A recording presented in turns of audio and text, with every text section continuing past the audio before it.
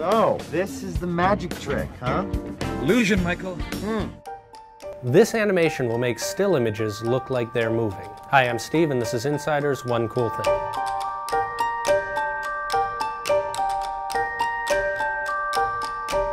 Look at the center of this animation for the next 15 seconds.